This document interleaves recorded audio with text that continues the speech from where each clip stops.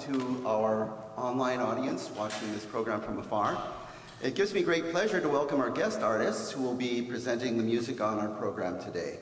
These are music artist professionals who are teaching at colleges, universities, and other venues around the country, and we're so pleased that they have been gathered together here to join us here at Fall Island. This is the part of Fall Island each year in which we look to the past to explore specific segments of song repertoire and to put them into different perspectives. Today is our first lecture ever to commemorate a single year. Many historians today summarize 1919 as rivaling 1968 as the worst year in the 20th century in America. And I know that's a dreadful opening for a catch sentence, but I tend to think instead of the turbulent events of 1919 as a great divide that leaves an old world behind and lays out the tracks for a new society that will begin with the Roaring Twenties. Or in the words with which Charles Dickens so wonderfully opens his tale of two cities, it was the best of times, it was the worst of times. Indeed, between those two poles, we're going to encounter an unusual amount of bittersweetness and irony today. These are distinctive characteristics of this remarkable year. But we will also have some fun today, as we always do here. So before we start singing our songs, I would like to take just a few minutes to consider some of the events that begin this year. And this will introduce us to the main issues that will connect with our songs. This year opened with Teddy Roosevelt's death on January 6th. As always, we gave our farewell in song like this one, "Goodbye, Teddy Roosevelt, you were a real American." The first couple weeks from now, the Paris Peace Conference is going to begin to reassemble a world that was broken by the newly ended Great War. Representatives of the Big Four nations include our own President Woodrow Wilson. President Wilson, who led the nation through the Great War, is working feverishly, splitting his time between Europe and here. But for now, prohibition is very much an issue. Knowing that such a law will never be able to keep alcohol off of the streets, Wilson sensibly vetoes the so-called Volstead Act. But Congress overrides his veto and allows prohibition to take effect as the 18th Amendment. President Wilson is also voicing his strong support for the decades-old fight for women's right to vote, which will finally be ratified in August of next year as the 19th Amendment. By the end of this year, Wilson's frenetic schedule will lead to a serious debilitating stroke from which he will never recover, really, leaving his wife Edith as the de facto president. But back to this eventful January week, the Great Boston Molasses Flood hit the north end of that city when two enormous tanks of the gooey stuff exploded, resulting in 21 dead and many more injured and quite a mess to clean up. Mercifully, no songs were published about this odd event. But I did find it irresistible to mention molasses as a metaphor for today's themes of both disaster and bittersweetness. Thanks for this small groan, I appreciate that. So the same week on the opposite coast, civil unrest regarding unions will erupt this month in my hometown of Seattle. The shipyard strike will lead in just 2 weeks to the Seattle General Strike, involving over 65,000 laborers, the first such strike in American history. Fear of leftist radicals led to deputizing a special militia, complete with machine guns. And the frightening strike, fortunately, turned out to be an entirely peaceful display of solidarity, because Seattleites are by nature a very progressive but nice people who aren't into violence. So although within 2 months, violence and bombings over the same kinds of issues will erupt elsewhere, not in Seattle. But wait, what fine civil servants enter here? Yes, they are Seattle's finest, as we might have guessed by the proud expressions on their faces. So why the masks? The same masks that they were just wearing are being worn by these patients here. We're turning now to something so grim that it's been buried largely in history.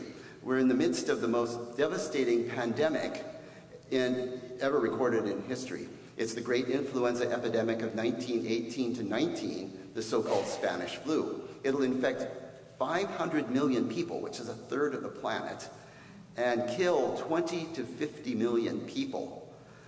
This is a scene from Camp Funston in the middle of the country in Kansas.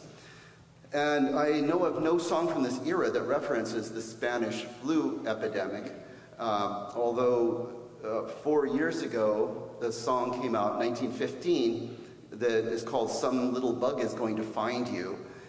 It's a comic song, actually, with many verses that tell about various foods you will eat that will kill you because of ptomaine poisoning or whatever, but it's a funny song, it really is.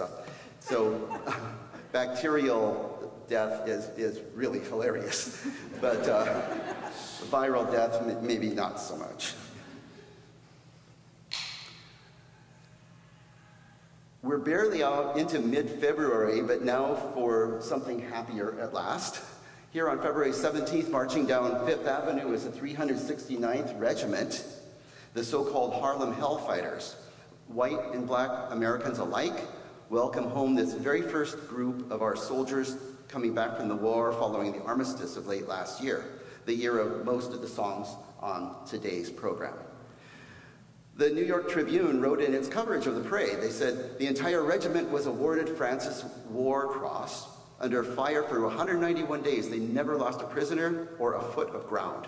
The regimental band became famous throughout France for their performances of the new kind of music called jazz, and for their music director, whom we will meet in just a few minutes. Of the hundreds of songs that have been published during the Great War, the vast majority are march songs. These evoke the spirit of that essentially military activity and which were actually sung during marching. When Yankee Doodle Learns to Parlez-vous Français was one of the top 8 songs of last year and still popular, while retaining the characteristics of a march song, it playfully portrays American soldiers learning French so that they can cavort with the French ladies. And this sheet music cover is certainly one of the most joyous from this era. It's filled with kinetic energy and complete abandon, and it also cleverly unites 2 immediately recognizable national melodies, one American and the other French. Of course. And another French one is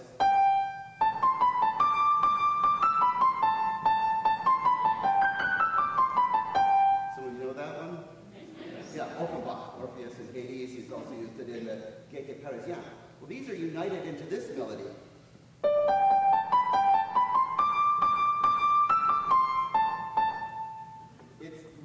It's such a clever thing. I wanted to point it out because we don't want to miss it. I know of no other melody in popular music that unites these 2 songs like that. And I think it's a wonderful metaphor for the uniting of the 2 countries into one entity that will fight this war.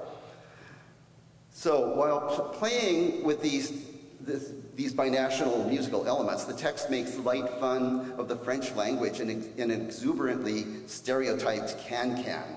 And we would like to invite the audience to join in the fun by singing out on the second chorus.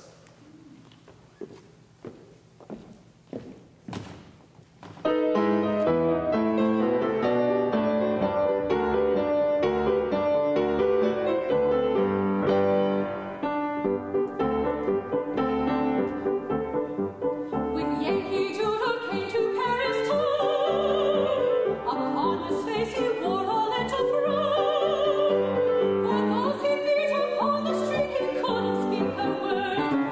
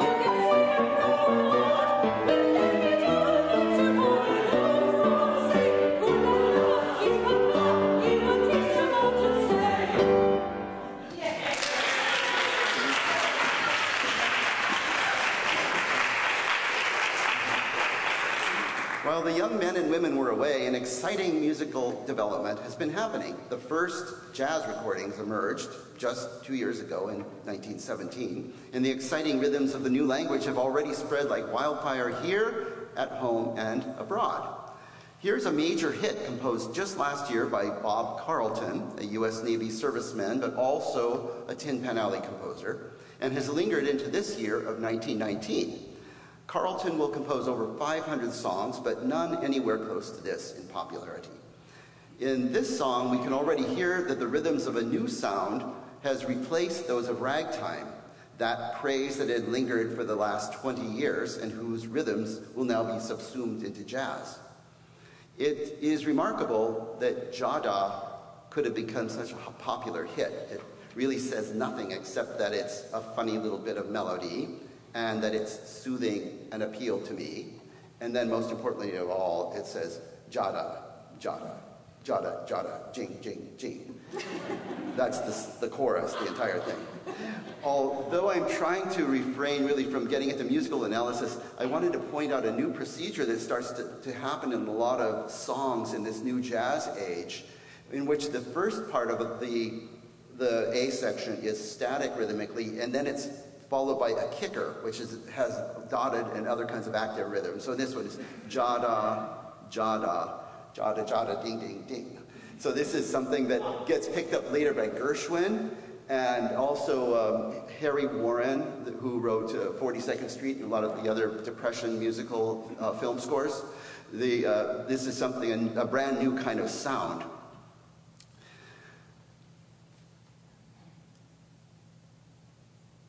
So let's hear it. And please come in on the second chorus.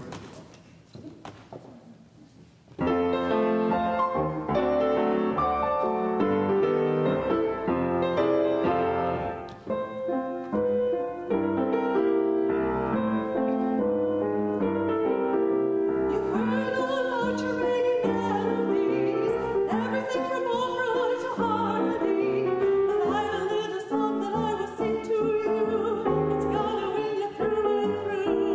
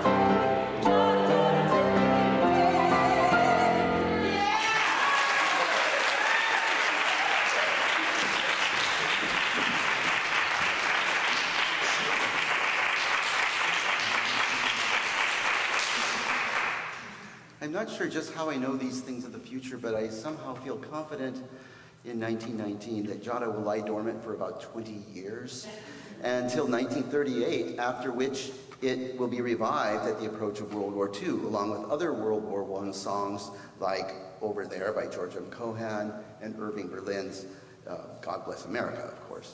Giada will then continue to be recorded by dozens and dozens of artists for the next 60 years. And this list will include major artists like Frank Sinatra, Peggy Lee, Louis Armstrong, Frankie Valli and the Four Seasons. And for those of you who will be born in the 1990s or will be their parents then, Sharon, Lois, and Bram. This is one of the fascinating aspects about our American songs, is their way of vanishing and then suddenly re-emerging many decades later to a receptive new audience, many of whom have no knowledge or of the original composers or about the era in which they were composed. We are overjoyed to have our young men and women back home again, but a shadow lies over our hearts for those who will never return. Many of these were killed in Belgium's no man's land, that supremely dangerous area of the field between the barbed wire fences.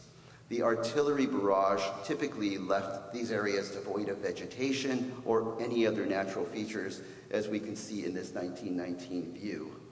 This place is Flanders Fields, where many soldiers lost their lives, and which will eventually become the final resting place for thousands. One of the greatest elegies ever written for those who have made the supreme sacrifice is the already famous poem by Lieutenant Colonel John McCrae. It honors those who have found their final resting place in Flanders Fields. McCrae was a physician and poet from Guelph, Ontario, in Canada, and he printed in Canadian journals since the 1890s, and his poems reveal his preoccupation with death.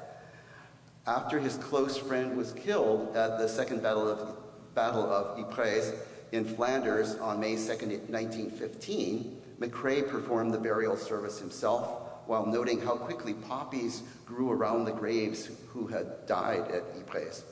The next day, he composed In Flanders Fields while sitting in the back of an ambulance looking at the grave of his friend.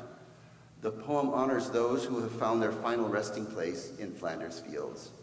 It is in first person, the voices of the dead speaking from the grave of their fate and of the pleasures that they enjoyed in life just mere days before.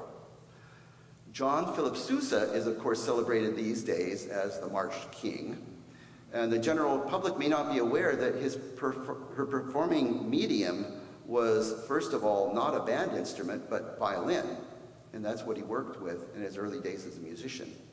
He's also the composer of 15 operettas and of many songs. His setting of McCrae's text, just composed this year, is one of his most moving and a fitting tribute to those we remember with sadness and with deepest gratitude on this Memorial Day weekend.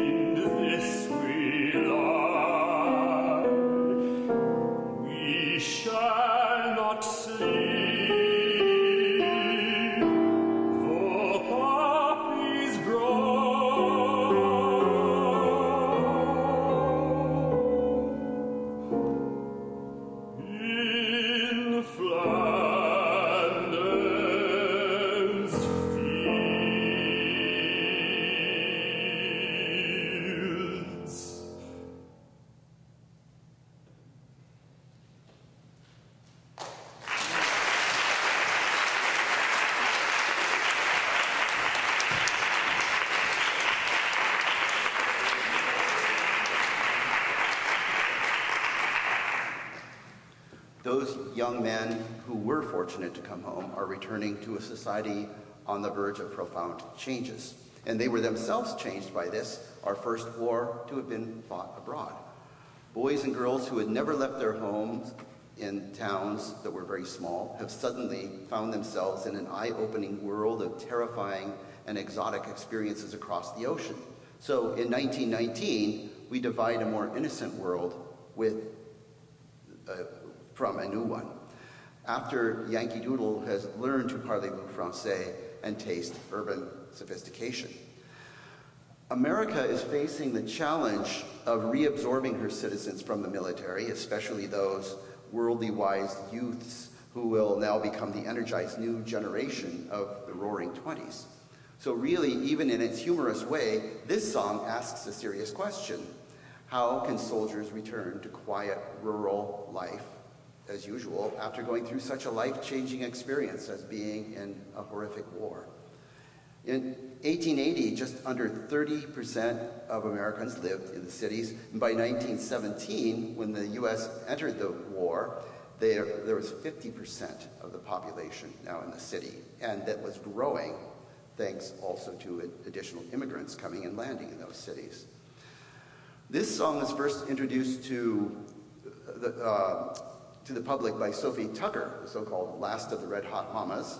And Eddie Cantor was also one who added it to his stage set, and we're going to be hearing a bit about Eddie Cantor later too. Like many of the songs from the Great War, How Are You Going to Keep Them Down on the Farm will in the future become another of those that are revived and sung by soldiers in World War II and popularized by a generation of singers, notably Judy Garland. So again on this, please join us in the second chorus.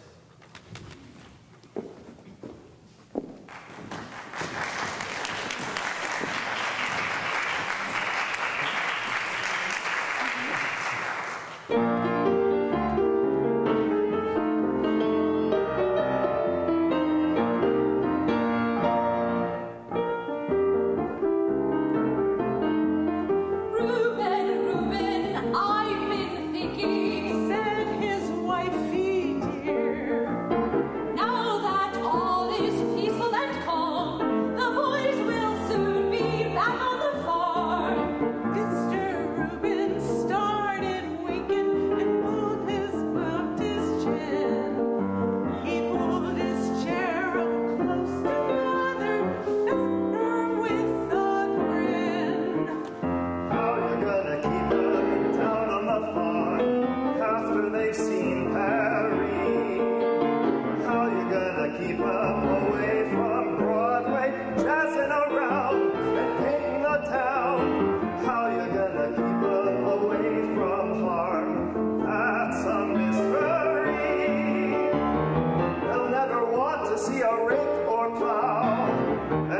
deuce can parlez-vous a cow? How you gonna keep her down on the farm after they've seen Perry?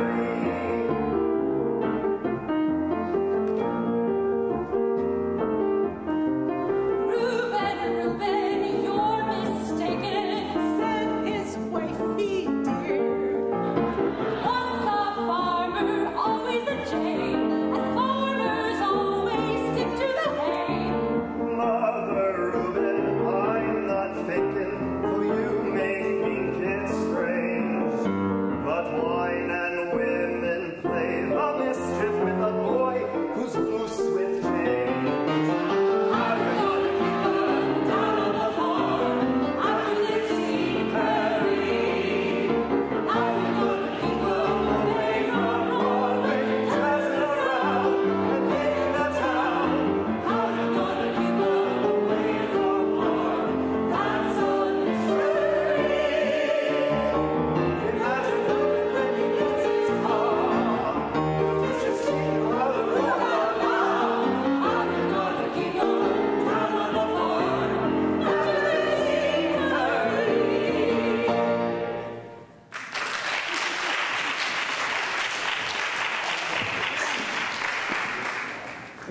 A jazz group, Jim Europe's 369th Infantry Band, has just made How You Gonna Keep 'Em Down on the Farm a hit this year after recording a version of it for Pathé Records. They are the band from the Army that we just saw marching triumphantly down Fifth Avenue a few minutes ago. Their band leader, arranger, and composer, James Reese Europe, known as Jim Europe, is one of our most important figures in a transition that is happening now, that of ragtime to jazz. Since 1910, he has directed the Clef Club. It's a large 125-member ensemble of African-American musicians who perform fast ragtime and two-step dancing music at high-class society events in Manhattan. As their music director, he helped the famous Vernon and Irene Castle, the dancing duo who popularized the waltz here and later a lot of the two-step dances and made them palatable for white audiences. And he also conducted the first recordings of an African-American band to be recorded by Victor. After having toured France during the war, Lieutenant Europe has just made a triumphant return with his Harlem Hellfires band. And here's another tune that he has made popular this year.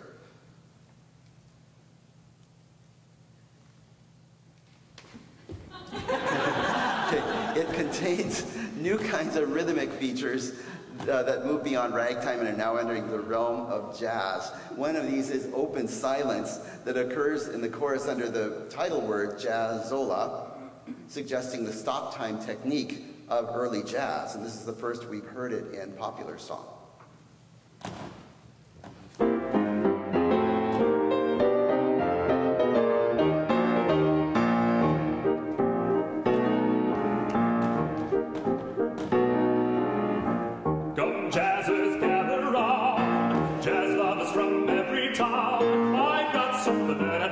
Introduce you to. It's new. It's got a funny name that's going to bring it fame. With your kind attention, I will mention its many charms to you. They call it jazz. Nobody knows its origination. Jazz. It's just a dance full of syncopation. And if you crave a new sensation,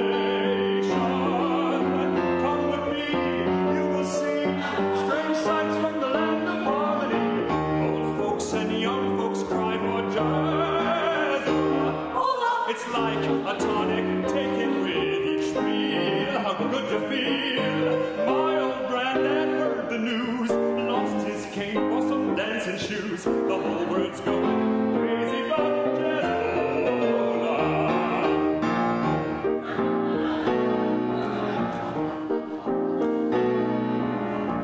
Just take your sweetie sweet out for a jazzola treat, and she'll love you like she never did before. What's more, no need for buying wine. You'll have a much better time with those jazz musicians, the joy physicians that play it o'er and o'er. Just ask for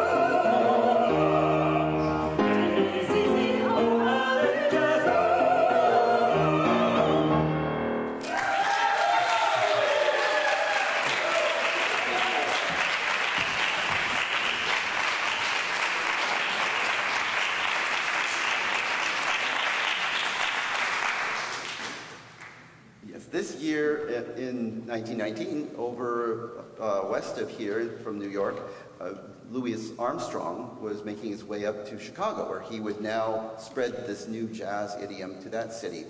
Over in New York, however, Jim Europe, who has just come here, was giving a recital with his band in Boston, and a couple of his band members were misbehaving, so he had to chastise them. And one of them was a percussionist who they can become very high-strung sometimes. But anyway, he stabbed him, and then he said, "Well, I'm fine. Just get me to the hospital." And he sent somebody to take over for him. But he died in the ambulance on the way to the hospital. So he was here only a short time, and it's a very sad thing to see somebody who was going to be a great leader of jazz, and it would have gone much farther, much faster were it not for this catastrophe. So that's the bittersweet part of this. And this is a scene here of his funeral in Boston. But that's the bitter part. The sweet part of it is that Noble Sissel, who sang Jazzola, and I doubt as well as it was just done, personally, and the pianist-composer U.B. Blake were part of Jim Europe's Clef Club, that big group that he ran with all those musicians. And after Europe's death, they collaborated to free musicals of blackface minstrel elements to create a more dignified and authentic African-American musical theater. He was a real superstar in his day. And Sissel and Blake will become leading figures in the blossoming Harlem Renaissance, of which this man, Noble, will be a particularly important figure. And that's just taking flight this year as well.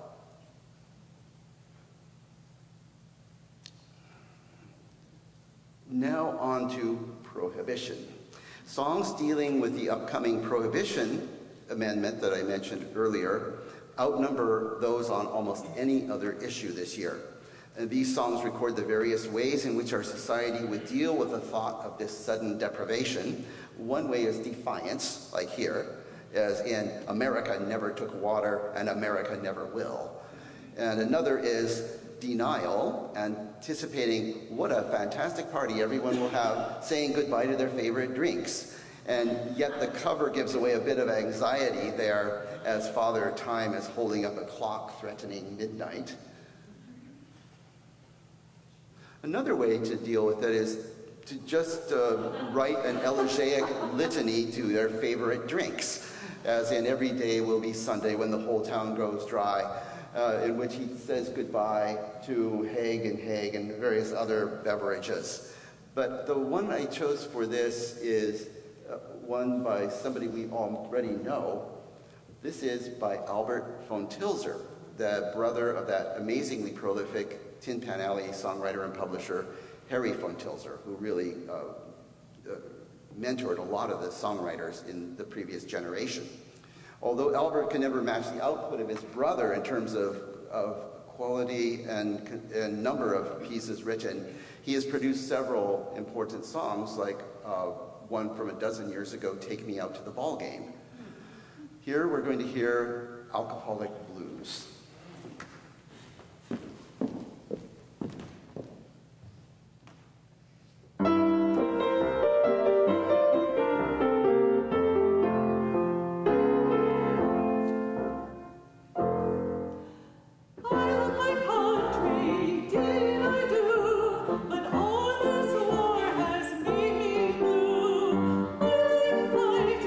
That's my name, but fighting is the least of all the fight.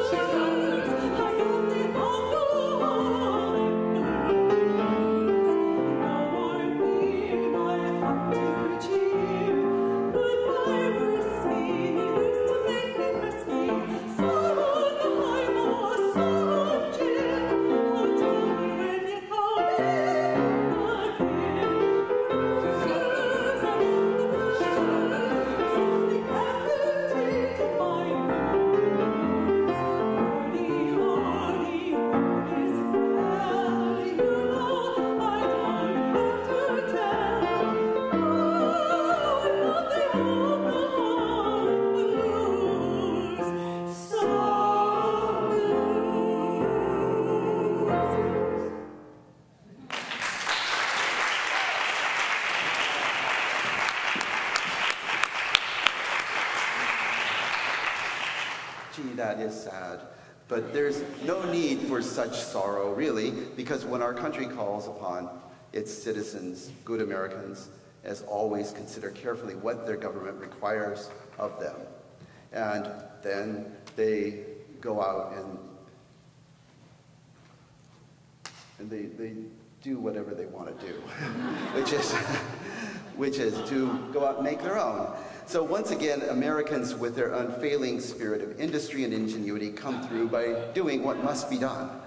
So here we're making up a batch of hooch. Not very happy about making things from scratch or recipes. Well, that's okay, because your government has unwittingly created a dangerously violent criminal underclass to pick up where the legal alcohol distributors left off and to supply you with what you need. So the new streetwise generation, fueled by bootleg liquor alongside this criminal element, are a couple of the essential ingredients of the arriving new age of the Roaring Twenties. For those of us not wanting to break the law, though, Irving Berlin suggests another solution. He says, I'll see you in CUBA. And this is something that the rich people could afford to do. They went to Cuba, and he tells in the song about the very nice people there and all the very nice beverages that they will supply you with. And these are just a few of the many songs dealing with this so-called noble experiment, which will eventually be rescinded in 14 years by another amendment. With the many troubles of 1919, it's no wonder that another bittersweet tune would come to be a major hit this year and for many, many years to come. The chorus of this is fascinating because it has these undulating contours to it. I'm forever blowing bubbles, pretty bubbles in the air, they fly so high, nearly reach the sky. And then after undulating for a while, it says, and then like my dreams, they fade and die. And then the highest note is the real punchline, fortune's always hiding. I've looked everywhere.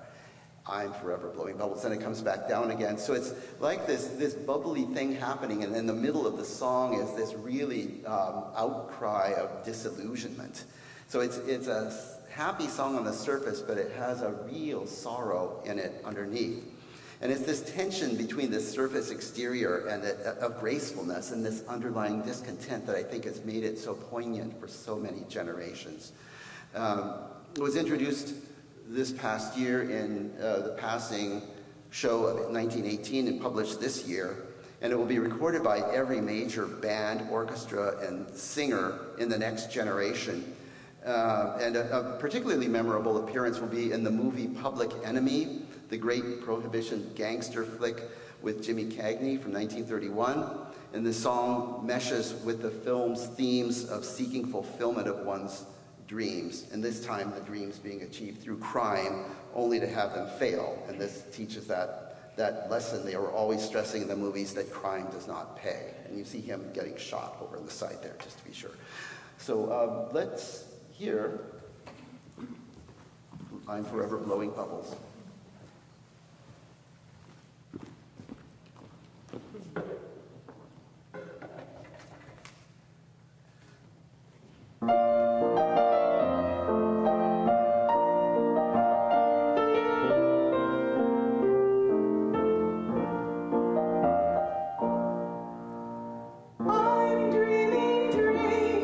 I'm scheming schemes, I'm building castles.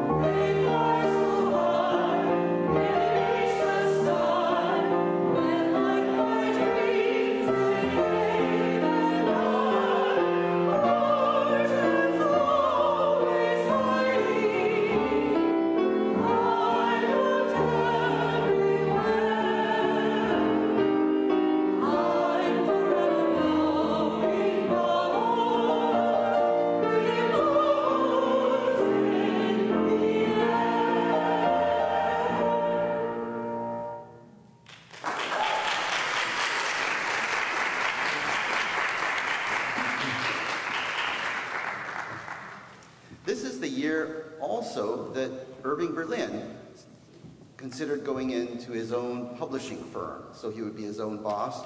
But first he was examining a relationship with the publisher Harms on Tin Pan Alley and brought in a song to see if they'd like to publish it.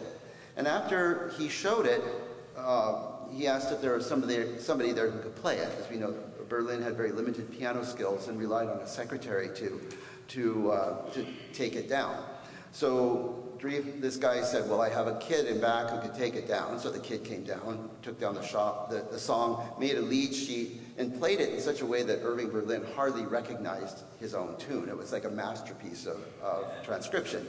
And so recognizing that this 20-year-old guy was really brilliant, Berlin told him that he would think about his position that was open as his own secretary. And he said, what is it really that you want to do? And the guy showed him some songs he had written. And Berlin listened to them and he said, what do you want to work for somebody else for? Work for yourself. And sure enough, that's what the kid did. And in that very year, 1919, that young pianist-composer came out with his greatest hit all of a sudden. Gershwin and his lyricist, who was then Irving Caesar, claimed to have written the song in 10 minutes on the bus on their way back home and finished it up at Gershwin's apartment. And after hearing the song at a party, the great Al Jolson, who was the most fabulous superstar of the day, heard it and he wanted to integrate it into his show Sinbad, which carries a lot of hit tunes in it. He kept adding to it, which is playing at the Winter Garden Theater.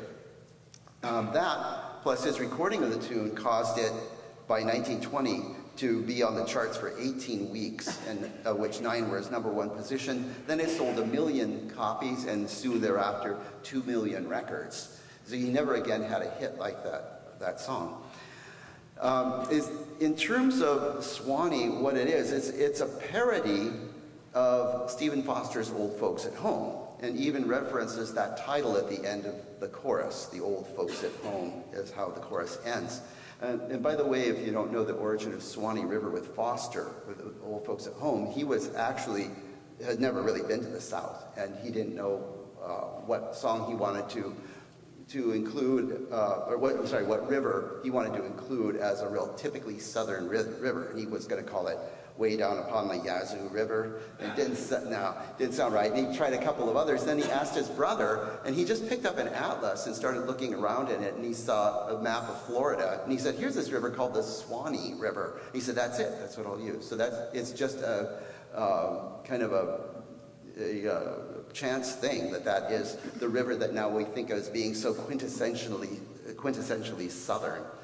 So after becoming one of Jolson's signature numbers, Judy Garland would own it in the next generation after reviving it in A Star Is Born. And you will assist in reviving it today by joining in on the second chorus.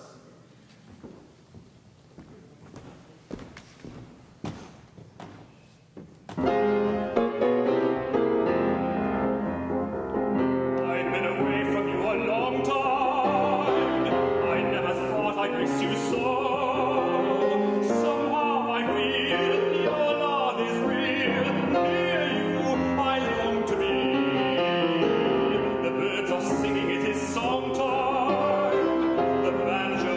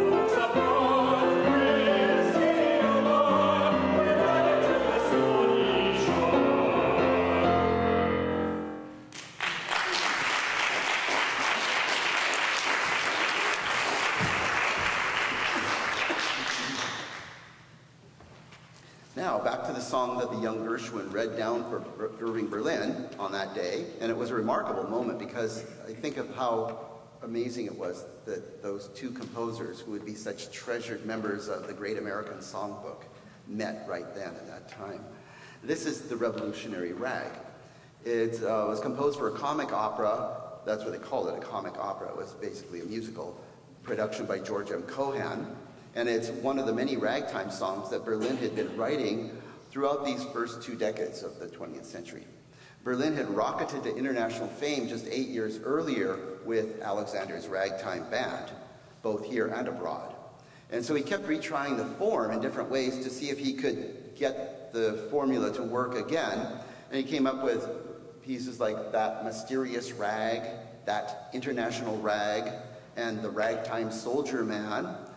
However, although the rag will continue as a nostalgic throwback in a kind of quaint way, its real heyday ends here. The message in this rag, though, is a very current and real concern in the country. Those growing up 30 years from now in the 50s and 60s will be remember the haunting of the Red Scare that happened during the McCarthy era and the Hollywood blacklist and such. But the first big Red Scare was actually in 1919. And this was haunting people just as badly then. In these years, more workers in the city are becoming organized into unions than ever before, and there's been a 400% increase in union membership from 1915 to 1918, which is very threatening. American workers, particularly in my hometown of Seattle, are becoming increasingly radicalized, with many in the rank and file supportive of the recent revolution in Russia and working toward a similar revolution in the United States. And here's a common image of the day. It's the hand that will rule the world, one big union. The connection of communists with unions, it begins in Seattle with the arrival of a distressed ship a couple of years earlier. It had been battered up by a storm and was genuinely disabled. But it was parked in the dock there about the time that people started talking about this unions and stuff. So people thought that they were responsible for having kind of fomented this insurrection of the unions and pro-Bolshevik ideas. And then in the fall of this year, 1919, Seattle longshoremen are refusing to load arms destined for the anti-Bolshevik White Army in Russia and attack those who attempted to load them onto the ship.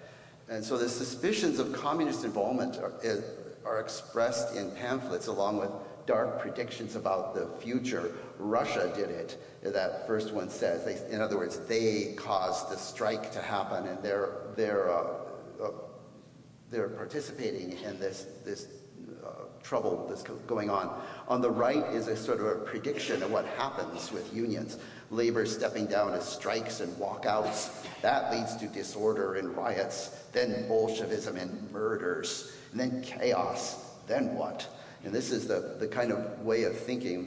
These were proliferating society at this time. So there's a lot going on in this turbulent year.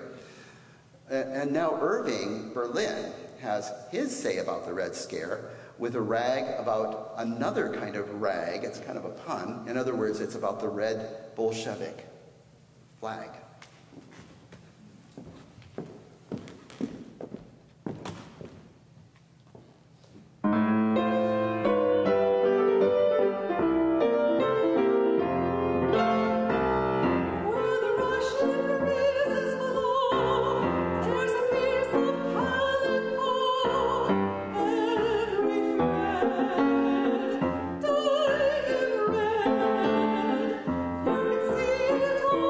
Oh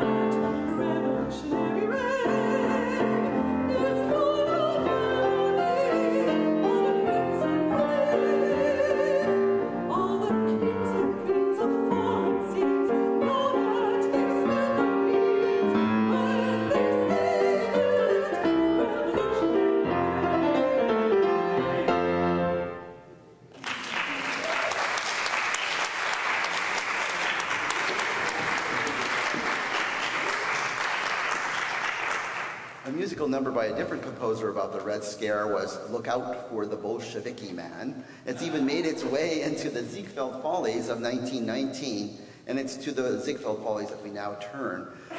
Those of you who may not be familiar with the Follies, these are elaborate theatrical productions that have been happening on Broadway annually for the past dozen years, and they're going to be happening for the next dozen years until Ziegfeld dies, and then there will be a revival for a short period of time after that. It's really based on the Parisian Folies Bergère, but they're a mixture of singing, parading, dancing, comic skits, and above all, they were famous for their elevation and glamorization of beautiful women.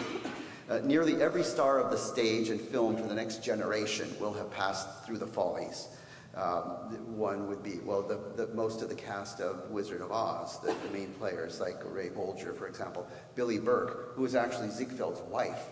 And she was a big part of the Follies when she would go down the aisle. And this would be, by the way, at the New Amsterdam Theater. When you go there now, you need to remove your sandals because you are on hallowed ground where the Ziegfeld Follies happened. This is where all the great performers worked, and it's still pretty much intact. But when she sat down at her seat, that would be the time when the show could begin. It was done with great ceremony and pomp and splendor. And these openings would have all the important people in town, the same crowd that would be going to the Metropolitan Opera openings and such.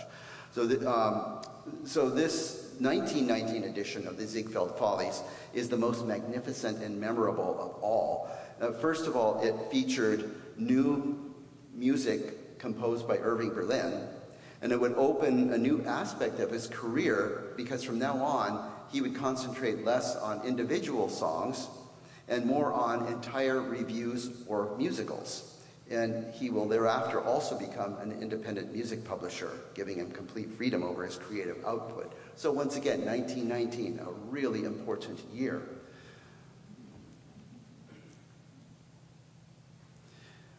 The 1919 Follies featured some of the greatest stars ever to grace those productions. One of them, the biggest star, was Marilyn Miller. She was a remarkable talent because she was equally gifted as a singer and a dancer and also a great actor. She danced in this review to one of the big hits from it, which is Mandy by Irving Berlin. It's a kind of a cakewalk number sung by the great Eddie Cantor.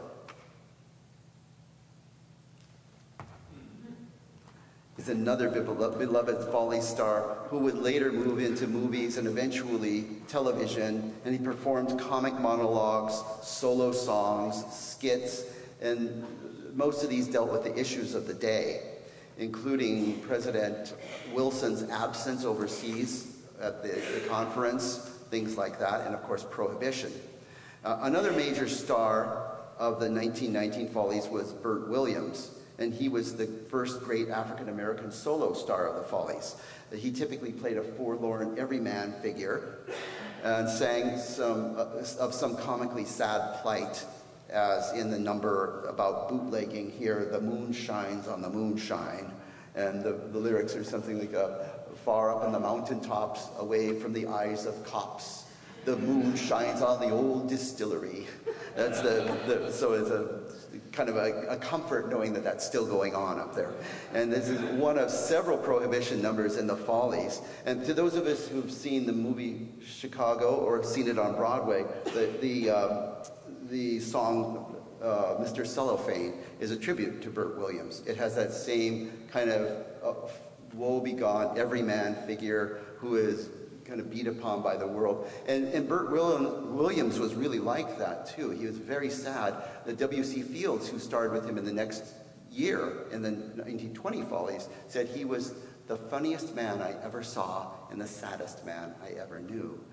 And that's because he was actually a light-skinned African-American. He was actually from the Caribbean, but they still wanted him to black up because it was still the days of the minstrels, and because he was black, it was assumed he would do this. And he also was kind of not in the rest of the crowd because the whole cast, everybody was white in this. So he felt very left out, even though he was one of the most highly paid stars right up there with Al Jolson. He was very, very much appreciated for his art, but not welcomed as a person, which is very tragic. Another star here was the exotic Kathleen Rose, popularly known as Dolores, who invented this kind of detached persona look that was used in Vogue magazine. And she's very ahead of her time, very modern, and not surprisingly, she moved from here to France shortly after the Follies. Here she is in one of her costumes, and we look at these today, they're magnificent, somewhere between magnificent and outlandish, but that's Dolores. She was had a great deal of exotic sort of character to her.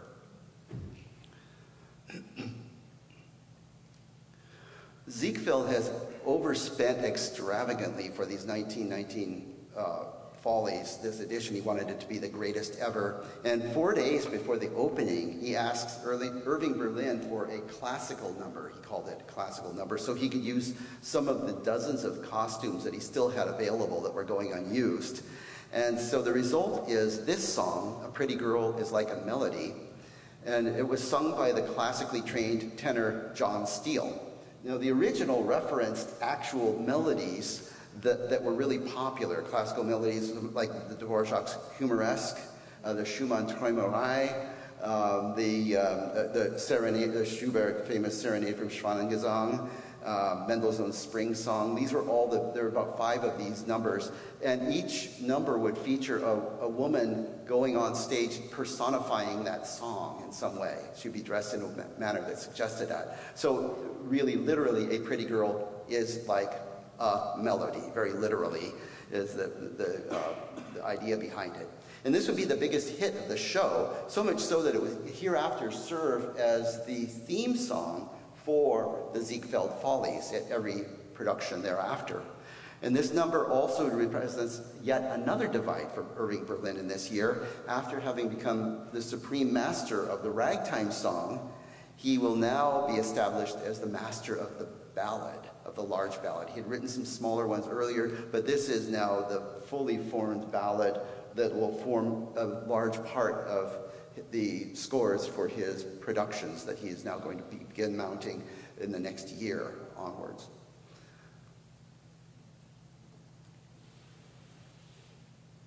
And for this, I just wanted to mention there's a remarkable Hollywood film. Many of you probably have seen it already. It's in 1936, starring William Powell and Myrna Loy, and everybody in Hollywood basically was in a scene from it. It's The Great Ziegfeld. And A Pretty Girl is Like a Melody has a wonderful, elaborate recreation of the Ziegfeld set from 1919 and provides us with a glimpse into the lavishness of these productions. And there it is, and we're going to have our tenor sing in front of it.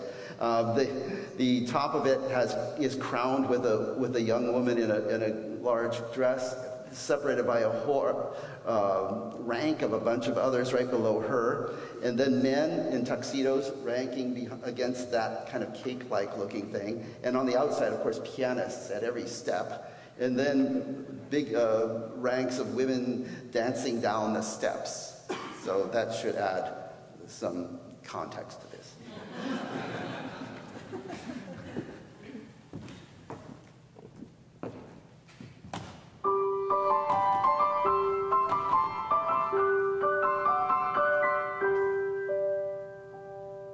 I have an ear for music, and I have an eye for a maid.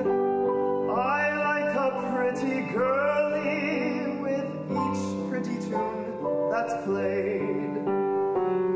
They go together like sunny weather goes with the month of May. I've studied girls and music, so I'm qualified to say a pretty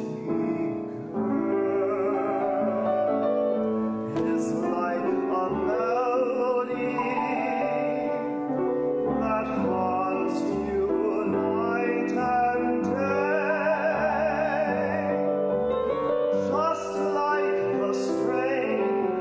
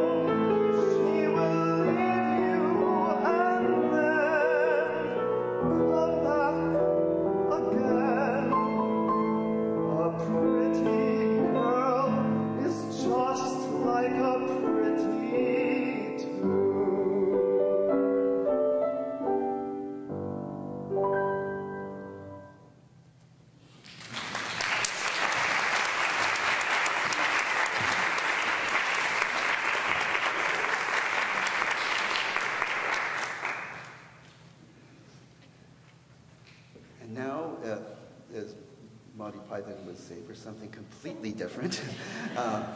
With his rolling eyes and comic timing, Eddie Cantor was the perfect performer to introduce one of Irving Berlin's most irreverent songs, one that's filled with innuendo and double entendre. The song was in fact considered so brazen at that time that it wasn't sung in more respectable establishments. So no further explanation is necessary. If you don't already know this one, well, you'll be surprised when you hear. You'll be surprised. You'd be surprised.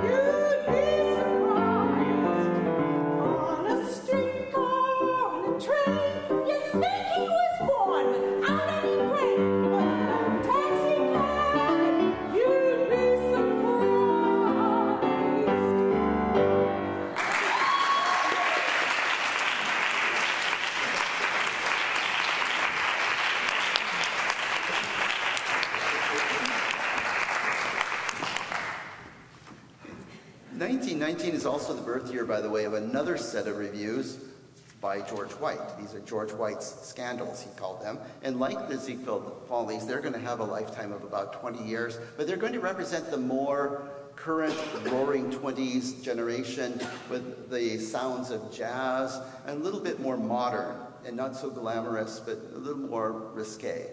And George Gershwin is going to be one of the first composers that starts writing scores for George White. George White used to be a dancer, actually, in the Follies earlier in this decade, and he's going to break away and do this new kind of review coming up.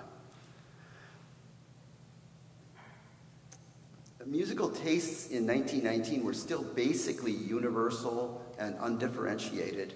Opera, popular song, and art song were consumed by the entire gamut of the American public, just as they had been in the 19th century. And Enrico Caruso is still one of the most popular crossover artists in America among most classes of people, and certainly shared much of the same audience with the songs that we have been hearing. So prepare yourself for a song that will differ substantially from all others on this program. And it's included because of its special place that this composer has in 1919. And it gives us a fascinating cross-section of what's happening elsewhere in America right now. Now, many of our songs today are chronicling current events or social mores. We move now to the world of current ideas. And it's in the eclectic mind of Charles Griffiths that so many of these threads converge. First of all, a few words just about his life. He was born in Elmira, New York, and after early studies on piano in his hometown, he went to Berlin, studied there in Germany, and mostly piano, but he also had composition lessons with Engelbert Humperdinck, who was the composer, of course, of Hansel and Gretel and other popular operas of that day. And returned here and immediately went to work for the Hackley School, which is a private boys' school, and he was just the local music director there from there until the end of his life. So he worked really hard days at work, and then at night he would work really hard days trying to compose and to get his works known a bit. And it was in 1919, his breakout year. The performances that year included debuts of his works with such orchestras like the Boston Symphony and the New York Philharmonic. And he attended those, but was unable to go to any more after about December 5th because he was very ill. He had run his health down working all those years, and he was in a sanatorium at Loomis, New York, and he died there at the beginning of next year. So another one of these whose star was just on the horizon and died as quickly as he was known. And for years after, reviewers and critics would lament this terrible loss of such an amazing voice in American music. But because he was so busy, he fortunately left us a lot of songs and a few wonderful orchestral pieces and some piano music. There are some who say, well, he just was in bad health and he died that way, but many think also that he might have been an actual victim of this flu epidemic, which is still going on. So he's very eclectic in a lot of ways. The first thing is he's very impressionistic. Impressionism is very big right now, both in art and in music. And he also had a passion for things Asian. Pottery and Japanese painting were very dear to him. So there's a little Orientalism in this music as well. And a big one for most of his late works was that of aestheticism.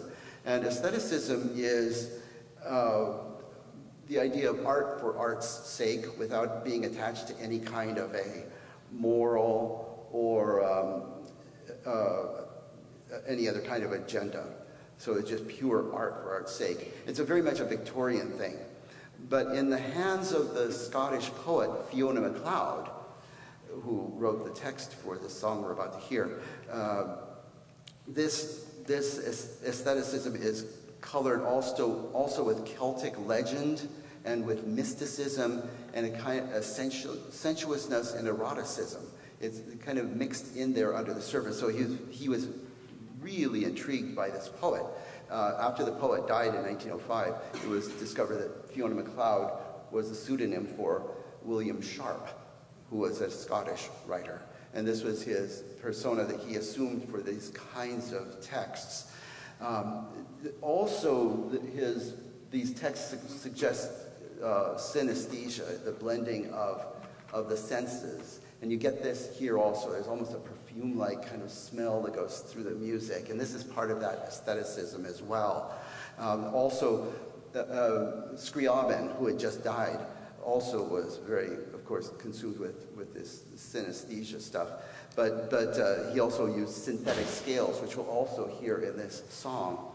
So here we're riding again on that 1919 border, in which it's a really good idea to see what's going on, because things are going to change now. After a horrific world war, the gentility and sensitivity of Victorianism, including aestheticism, is going to no longer be relevant to people. And that's why I think a lot of composers who were really well appreciated up to that time are suddenly dropped, like who wrote really fine songs, like Edward McDowell and Amy Beach, that they're too genteel perhaps for a modern age that's been hardened by this horrific experience that just happened. So those fall out of fashion, but Griffiths comes here. I see him as sort of a culmination of all that stuff going on. What's fascinating about his music too is the interplay between the surface and what's going on underneath. It has a very calm surface to it, and yet there are all these surges coming up of climaxes, but then they get subdued one after another until finally at the end they are liberated in this massive climax at the end. This is the trajectory of a lot of his pieces, and this one does it really, really gloriously. There's the text is a bit puzzling, but according to Griffiths, he explained it in Fiona MacLeod's words, that there is an old mystical legend that when a soul among the dead woos a soul of the living so that both might be reborn as one, that the sign is a dark rose, a rose of flame in the heart of the night.